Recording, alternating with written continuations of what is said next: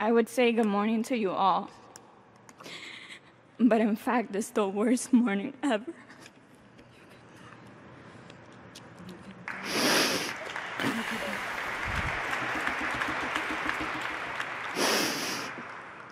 I can't believe I'm standing in front of thousands of people in the cathedral we plan to visit later this year.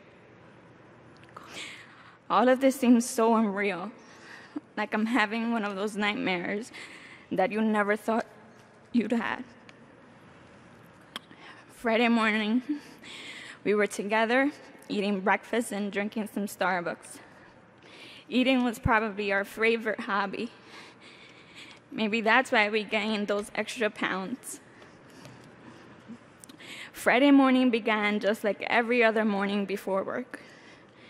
You were always my big spoon, watching Netflix, YouTube law enforcement shorts, read me your emails, and wait for your mom to come home.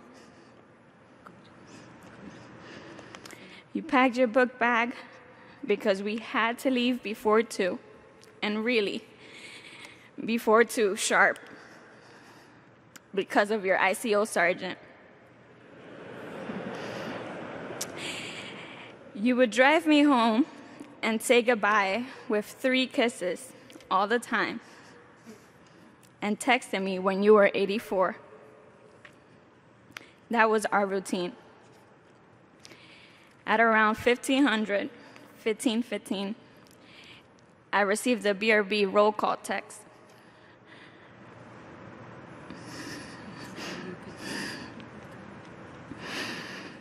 And throughout our day, you told me about your jobs till it was EOT. This Friday was different. We had an argument. You know, it's hard being a cop wife sometimes. It's hard being patient when plans were canceled, or we would go days without seeing each other, or when you had to write a report that would take forever because you had to voucher so many things. So you did OT. Or when you had a bad day at work because an EDP drove you nuts. But you always reminded me that it was going to be all right. We were going to get through it. This Friday, we were arguing because I didn't want you to use your job phone while we were together. You were so mad that you took your LeBron jersey down, gave me your chain, and put the lotions I gave you for your ashy hands in the bag and said, "Here, take them." We left your apartment, and because I didn't want to continue to argue, I ordered an Uber. You asked me if you are sure that you don't want me to take you home, it might be the last ride I give you.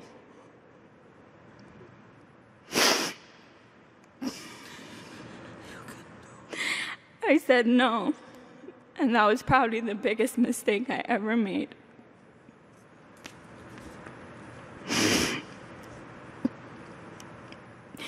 Later that day, I received the call I wish none of you that are sitting here with me will ever receive.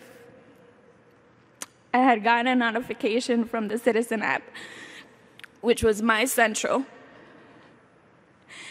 and I saw that 2 police officers were shot in Harlem. My heart dropped.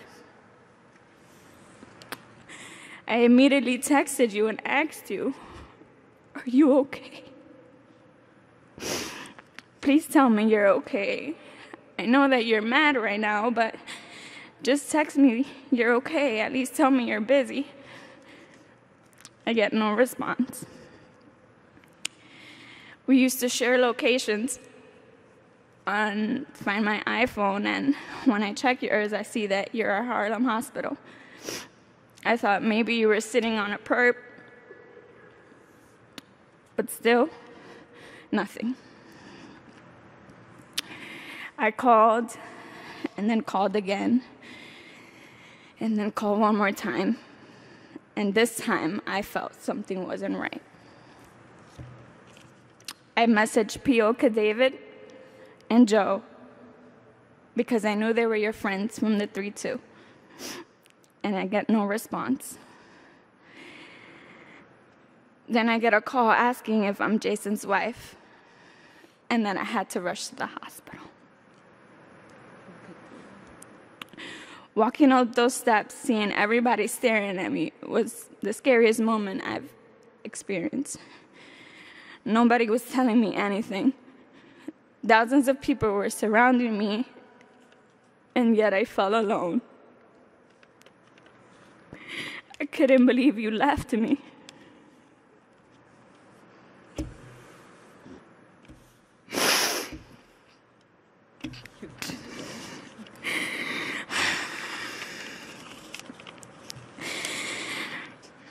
Seeing you in a hospital bed, wrapped up in sheets, not hearing you when I was talking to you, broke me. I asked why. I said to you, "Wake up, baby. I'm here." The little bit of hope I had that you would come back to life just to say goodbye or say I love you one more time had left. I was lost.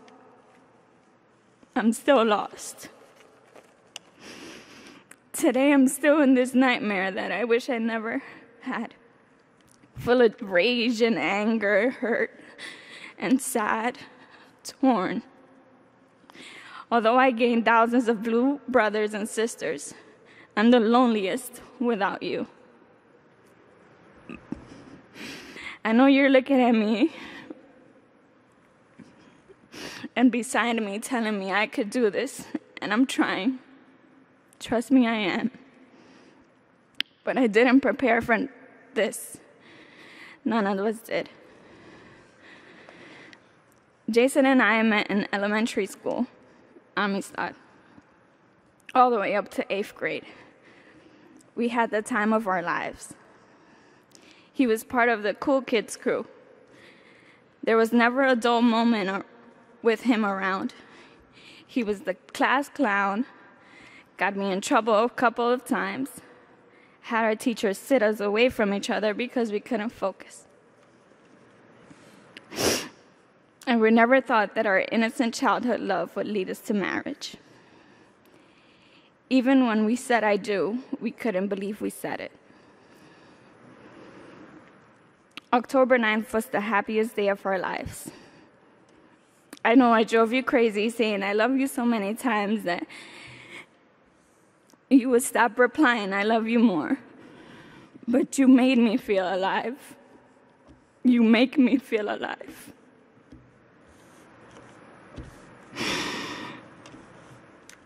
And Jason is so happy right now that all of you are here. Through pain and sorrow, this is exactly how he would have wanted to be remembered. Like a true hero. Or like I used to call him, Big P.O. Rivera. You have the whole nation on gridlock. And although you won't be here anymore, I want you to live through me.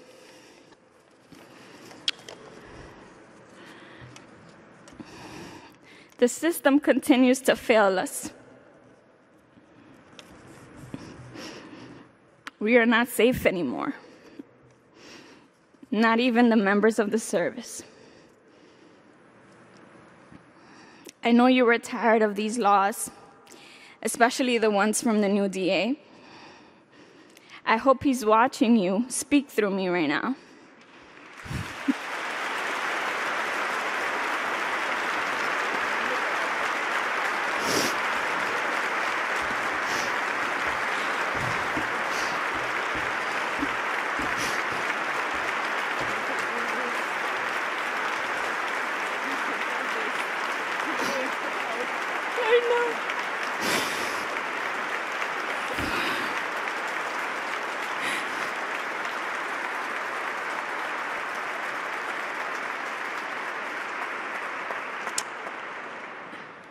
I'm sure all of our blue family is tired too.